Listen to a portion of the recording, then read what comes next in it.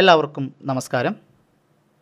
നമ്മൾ ഇന്നു മുതൽ മൈക്രോസോഫ്റ്റ് എക്സൽ എന്ന സോഫ്റ്റ്വെയറിനെ കുറിച്ചാണ് പഠിക്കാൻ പോകുന്നത്.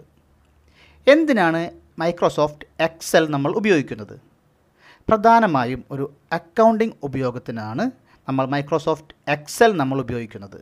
അതല്ലെങ്കിൽ ഒരു ചാർട്ട് ഷീറ്റോ അതല്ലെങ്കിൽ സ്പ്രെഡ് ഷീറ്റോ ആയെല്ലാം ഉപയോഗിക്കാനാണ് നമ്മൾ മൈക്രോസോഫ്റ്റ് എക്സൽ നമ്മൾ ഉപയോഗിക്കുന്നത്. കാൽക്കുലേറ്റ് ചെയ്യാനും അതുപോലെ തന്നെ വിവരപ്പട്ടികകൾ രൂപീകരിക്കാനുമെല്ലാം നമ്മൾ മൈക്രോസോഫ്റ്റ് എക്സൽ നമ്മൾ ഉപയോഗിക്കുന്നു. അപ്പോൾ എന്താണ് മൈക്രോസോഫ്റ്റ് എക്സൽ? എങ്ങനെയാണ് മൈക്രോസോഫ്റ്റ് എക്സൽ ഉപയോഗിച്ചുകൊണ്ട് ഒരു സ്പ്രെഡ് ഷീറ്റോ അതല്ലെങ്കിൽ ഒരു അക്കൗണ്ടിംഗ് ബുക്കോ എല്ലാം ക്രിയേറ്റ് ചെയ്യാം എന്ന് നമുക്ക് ഇന്നു മുതൽ പഠിച്ചു തുടങ്ങാം. ഞാനിവിടെ മൈക്രോസോഫ്റ്റ് എക്സലിൻ്റെ 2016 വേർഷനാണ് ഇവിടെ യൂസ് ചെയ്യുന്നത്.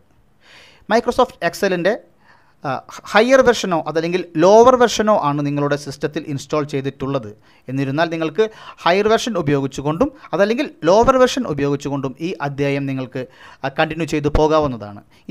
ഈ ഒരു വീഡിയോ കണ്ടതിന് ശേഷം നിങ്ങൾക്ക് തീർച്ചയായും നിങ്ങളുടെ സിസ്റ്റത്തിലുള്ള ഏത് വെർഷനാണോ ആ വെർഷൻ ഉപയോഗിച്ചുകൊണ്ട് വർക്ക് ചെയ്യാവുന്നതാണ്. വ്യത്യാസങ്ങൾ ഉണ്ട്, അതായത് ഹയർ വെർഷനും ഇപ്പോഴത്തെ വെർഷനും ലോവർ വെർഷനും തമ്മിൽ വ്യത്യാസങ്ങൾ ഉണ്ട്. എന്നിരുന്നാൽ പോലും ഇതിൻ്റെ എല്ലാം ബേസ് ഒന്ന് തന്നെയാണ് എന്നുള്ളത് കൊണ്ട് നിങ്ങൾക്ക് തീർച്ചയായും ഈ അധ്യായം ഉപയോഗിച്ചുകൊണ്ട് നിങ്ങൾക്ക് മൈക്രോസോഫ്റ്റ് എക്സൽ നിങ്ങളുടെ കയ്യിലുള്ള വെർഷൻ ഉപയോഗിച്ചുകൊണ്ട് പഠിക്കാവുന്നതാണ്.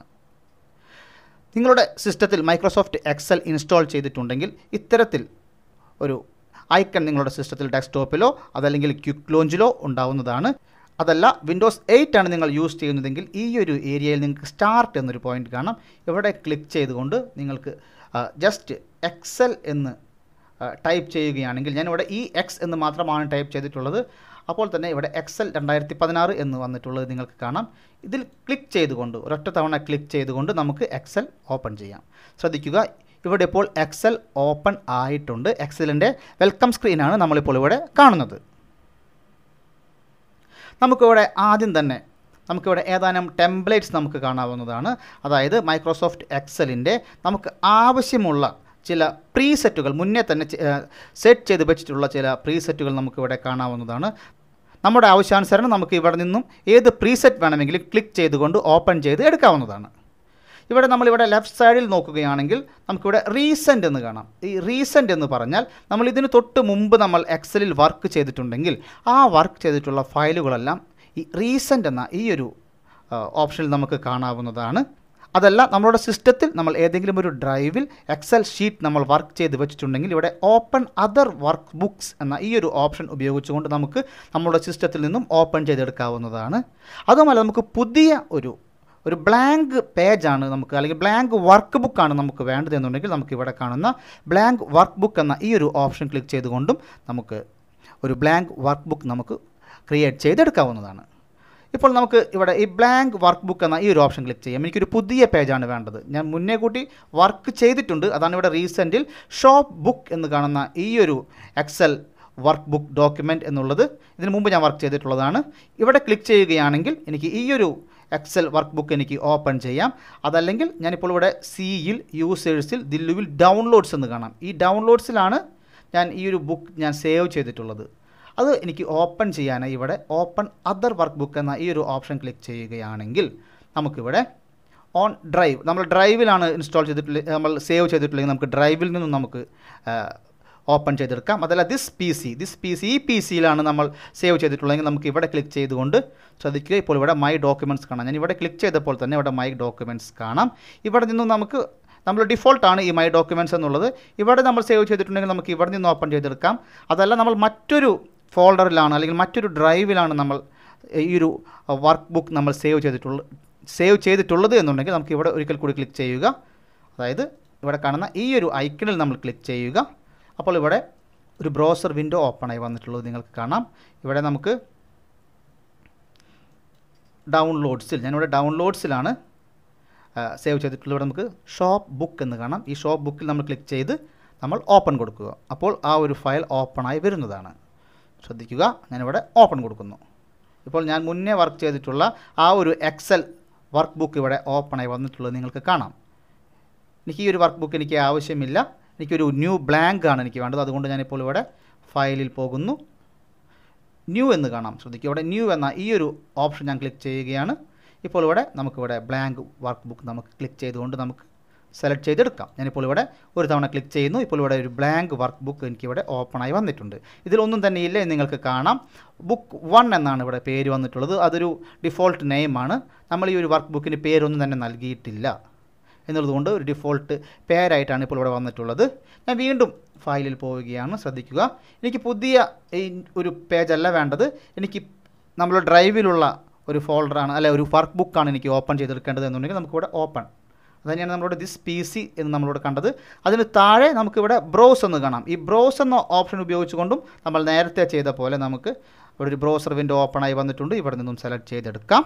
നമ്മൾ നേരത്തെ ഏത് ഡ്രൈവിലാണോ വേണ്ടത്, നേരത്തെ നമ്മൾ സെലക്ട് ചെയ്ത് ഇതാണ്, ഇതല്ലെങ്കിൽ നമുക്ക് ഏത് ഡ്രൈവിലാണോ വേണ്ടത് ആ ഡ്രൈവ് ക്ലിക്ക് ചെയ്തുകൊണ്ട് ഈ ഡ്രൈവിൽ നമ്മൾ സേവ് ചെയ്തിട്ടുണ്ടെങ്കിൽ ആ ഒരു വർക്ക് ബുക്ക് നമുക്ക് ഓപ്പൺ ചെയ്തെടുക്കാം. ഞാനിപ്പോൾ ഇവിടെ ക്യാൻസൽ കൊടുക്കുന്നു. ഇവിടെ അതുപോലെ തന്നെ ആഡ് എ പ്ലേസ് എന്ന് കാണാം. ശ്രദ്ധിക്കുക, ഈ ആഡ് എ പ്ലേസ് കൊടുക്കുകയാണെങ്കിൽ നിങ്ങൾക്ക് വൺ ഡ്രൈവ് നിങ്ങൾക്ക് വേണോ, ഈ വൺ ഡ്രൈവിലാണെങ്കിൽ വൺ ഡ്രൈവിൽ നിങ്ങൾക്ക് സെലക്ട് ചെയ്യാം. അതായത് ഇത് മൈക്രോസോഫ്റ്റിൻ്റെ ഒരു ക്ലൗഡ് സ്റ്റോറേജ് ആണ്. ഈ ക്ലൗഡ് സ്റ്റോറേജിൽ നമുക്ക് സേവ് ചെയ്യാവുന്നതാണ്. ഇപ്പോൾ ഇവിടെ ഇൻ്റർനെറ്റ് കണക്റ്റഡ് അല്ല, അതുകൊണ്ടാണ് ഇത്തരത്തിൽ നോ ഇൻ്റർനെറ്റ് കണക്ഷൻ എന്ന് വന്നിട്ടുള്ളത്. ഇൻ്റർനെറ്റ് കണക്റ്റഡ് ആണെങ്കിൽ നമുക്ക് വൺ ഡ്രൈവിൽ നമുക്ക് ഇൻസ്റ്റാൾ ചെയ്തെടുക്കാവുന്നതാണ്. ഞാൻ വീണ്ടും ന്യൂവിലേക്ക് പോകുന്നു. നമുക്ക് വേണമെങ്കിൽ ഇവിടെ എങ്ങനെയാണ് ഈ പ്രീസെറ്റ് എടുക്കുക എന്ന് നമുക്ക് നോക്കാം. നമുക്കിപ്പോൾ ഇവിടെ സെയിൽസ് റിപ്പോർട്ട് എന്ന ഈ ഒരു പ്രീസെറ്റ് നമുക്ക് എടുക്കാം. അതിനായി ഈ സെയിൽസ് റിപ്പോർട്ടിൽ ഞാൻ ഇവിടെ ഒരു തവണ ക്ലിക്ക് ചെയ്തിരിക്കുകയാണ്. ശ്രദ്ധിക്കുക, ഇപ്പോൾ ഇവിടെ ഈ സെയിൽസ് റിപ്പോർട്ട് ഇവിടെ ഓപ്പൺ ആയി വന്നിട്ടുണ്ട് എന്ന് നിങ്ങൾക്ക് കാണാം. നമ്മളുടെ ആവശ്യാനുസരണം നമുക്ക് ഇവിടെ നിന്നും എന്ത് വേണമെങ്കിലും, ഏത് വാല്യൂസ് വേണമെങ്കിലും അല്ലെങ്കിൽ എന്ത് ഡോക്യുമെൻറ്റ് വേണമെങ്കിലും എഡിറ്റ് ചെയ്യാവുന്നതാണ്.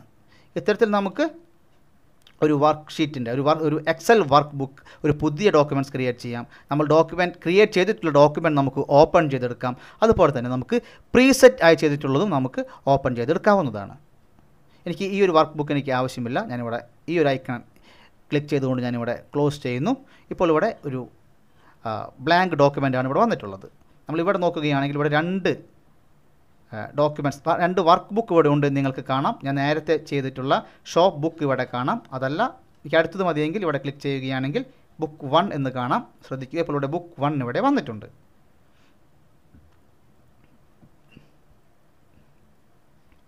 ഇപ്പോൾ ഇവിടെ ഈ ബുക്ക് 1 നമ്മൾ സേവ് ചെയ്തിട്ടില്ല. ഇതൊരു ബ്ലാങ്ക് ഡോക്യുമെൻ്റ് ആണ്, ഒന്നും തന്നെ നമ്മൾ വർക്ക് ചെയ്തിട്ടില്ല. എന്നിരുന്നാൽ പോലും നമ്മളൊരു വർക്ക് ബുക്ക് ക്രിയേറ്റ് ചെയ്യുകയാണെങ്കിൽ ആദ്യം തന്നെ ആ വർക്ക് ബുക്ക് നമുക്ക് ആവശ്യമുള്ള പേര് നൽകി സേവ് ചെയ്യാനായി ശ്രദ്ധിക്കുക. നമുക്ക് ഈ ഒരു വർക്ക് ബുക്ക് സേവ് ചെയ്യാനായി ഇവിടെ ഫയലിൽ സേവ് എന്നൊരു ഓപ്ഷൻ കാണാം. ശ്രദ്ധിക്കുക, അല്ലെങ്കിൽ കീബോർഡിൽ Ctrl+S എന്നാണ് ഷോർട്ട് കട്ട് കീ. ഞാനിപ്പോൾ ഇവിടെ സേവ് കൊടുക്കുകയാണ്. നമുക്കിനി ഇവിടെ കാണുന്ന നമ്മളുടെ സിസ്റ്റത്തിൽ എവിടെ വേണമെങ്കിലും നമുക്ക് സേവ് ചെയ്യാം. നമ്മൾ സേവ് കൊടുക്കുകയാണെങ്കിൽ ഓട്ടോമാറ്റിക്കായി നമുക്കിവിടെ പ്ലേസുകൾ കാണിക്കാവുന്നതാണ്. മൈ ഡോക്യുമെൻറ്റ്സ്, ഡെസ്ക്ടോപ്പ്, എവിടെ വേണമെങ്കിലും നമുക്ക് സേവ് ചെയ്യാവുന്നതാണ്. ശ്രദ്ധിക്കുക, അതല്ലെങ്കിൽ നമുക്കിവിടെ ബ്രൗസ് ചെയ്തുകൊണ്ട് നമുക്ക് എവിടെ വേണമെങ്കിലും സേവ് ചെയ്യാം. ഞാനിപ്പോൾ ഡെസ്ക്ടോപ്പിൽ ആണ് സേവ് ചെയ്യാൻ പോകുന്നത്. ഈ ബുക്ക് 1 എന്നതിന് പകരം ഞാൻ മൈ ബുക്ക് എന്നൊരു പേരാണ് നൽകാൻ പോകുന്നത്.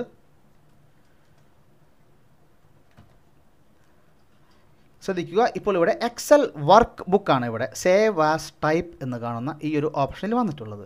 നമ്മളിവിടെ ക്ലിക്ക് ചെയ്യുകയാണെങ്കിൽ ധാരാളം ഫോർമാറ്റുകൾ നമുക്കിവിടെ കാണാവുന്നതാണ്. ശ്രദ്ധിക്കുക, ഇപ്പോൾ ഇതിലൊരു പ്രശ്നം എന്താണെങ്കിൽ നമ്മൾ ഒരു ഹയർ വെർഷനിൽ നമ്മൾ സേവ് ചെയ്യുന്ന ഒരു വർക്ക് ബുക്ക് അല്ലെങ്കിൽ ഒരു എക്സൽ ഷീറ്റ് നമുക്ക് ചിലപ്പോൾ ലോവർ വെർഷനിൽ, അതായത് എക്സൽ 97 മുതൽ 2003 വരെയുള്ള വെർഷനുകളിലൊന്നും ഓപ്പൺ ചെയ്യാതെ ഇരിക്കാനുള്ള ചാൻസ് ഉണ്ട്. അപ്പോൾ നമ്മൾ എപ്പോഴും ഈ എക്സൽ 97 to 2003 ഇതൊന്നും അധികം ആരും ഉപയോഗിക്കുന്ന ഒന്നല്ല. എന്നിരുന്നാൽ പോലും നമ്മൾ മറ്റൊരാൾക്ക് മെയിൽ ചെയ്യുകയോ അതല്ലെങ്കിൽ വേറൊരു സിസ്റ്റത്തിൽ ഓപ്പൺ ചെയ്യുകയോ ആണ് ചെയ്യാൻ പോകുന്നത് എന്നുണ്ടെങ്കിൽ നമ്മൾ ഈ ഒരു ഓപ്ഷൻ നമ്മൾ ക്ലിക്ക് ചെയ്ത് നമ്മൾ സേവ് ചെയ്യാം.